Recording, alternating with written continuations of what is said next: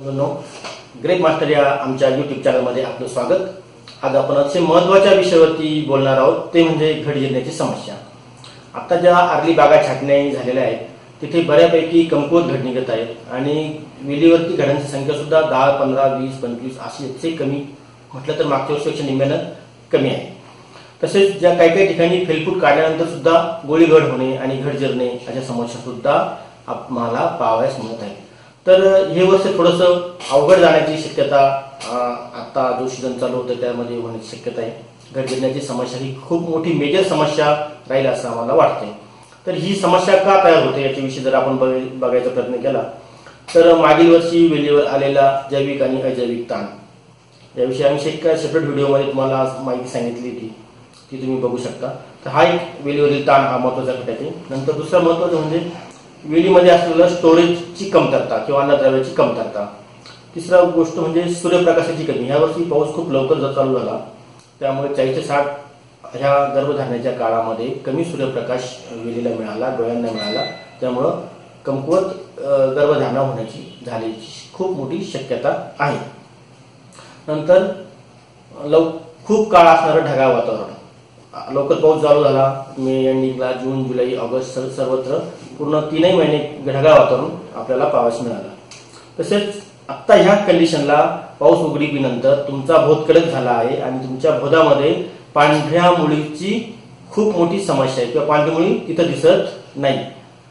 आणि पुढचा गोष्ट म्हणजे तुम्ही काही ठिकाणी पाऊस होऊन सुद्धा तिथं भोदामध्ये दलदल तयार झाली आहे, वॉटरलॉक कंडिशन तयार झाली, तिथे सुद्धा घड जिरण्याची समस्या वाढते। आणि तसेच तुमचं जर अन्नद्रव्यांचं व्यवस्थापन एप्रिल छाटणीनंतर व्यवस्थित नसेल, तिथं फॉस्फरस, बोरॉन, मॅग्नेशियमची कमतरता असेल तरी सुद्धा घड जिरण्याच्या समस्येमध्ये वाढ होते। तर आता या सगळ्या समस्यावरती मात करण्यासाठी आपल्याला काय करावं लागेल तर आपण त्याच्यावरती उपाययोजना बघूया। तर मित्रांनो, कमीत कमी छाटणीच्या 15 ते 20 दिवस आधी तुम्हाला बेसल डोस टाकणं खूप आवश्यक आहे। बेसल डोस टाकल्यानंतर भरपूर असं पाणी 10 ते 12 तास पाणी आपल्याला भोदामधून द्यायचंय, जेणेकरून 100% आपली मुळी चालू झाली पाहिजे।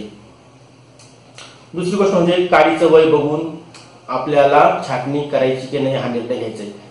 घाई गडबड करायची नाही। काडीमधला पीठ बघायचं आहे किंवा मागची छाटणी आणि एप्रिल छाटणी आणि ऑक्टोबर छाटणी याच्यामध्ये कमीत कमी 150 दिवसाचा अंतर आपल्याला पाहिजे।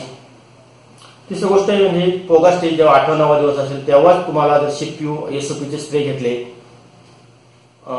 किंवा दुसरा स्प्रे मी सांगेल की पीडीएच म्हणजे पोटॅशियम डायऑक्साइड, विपुल आणि बोरॉनचे स्प्रे घेतले तर काही प्रमाणात तुम्ही घड जिरण्यापासून किंवा गोळी घड होण्यापासून वाचू शकता।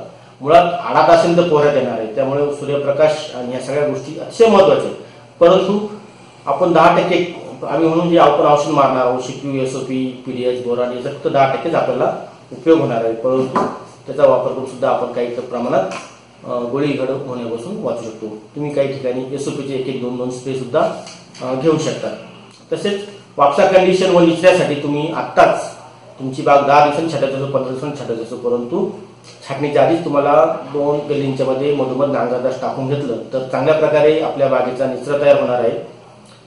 तसेच ज्या बागा मुरमाड जमिनीमध्ये असतील, पाऊस उघडला असेल, तिथं तुम्हाला मोकळं फ्लड करून बागा छाटायच्या आहेत। हे सगळ्या उपाययोजना जर तुम्ही केल्या तर नक्कीच तुम्हाला घड जिरण्याच्या समस्येपासून तुम्ही दूर राहाल। चांगल्या प्रकारे घड तुमच्या बागेत तयार होतील। पोगा स्टेजनंतर 40-45 घड तुमच्याकडे शिल्लक राहतील अशी मी आशा करतो आणि पुढील सीझनसाठी तुम्हाला शुभेच्छा। धन्यवाद मित्रांनो, हा व्हिडिओ आपण तुम्ही शेअर करा, आमचा चॅनल सबस्क्राईब करून घ्या। बऱ्याच शेतकऱ्यांनी अजून चॅनल सबस्क्राईब केलेलं नाही, तुम्ही चॅनल सबस्क्राईब केलं तुम्हाला मेल बॉक्समध्ये पाठवतील। धन्यवाद। पुढील सीझनला तुमच्या चांगल्या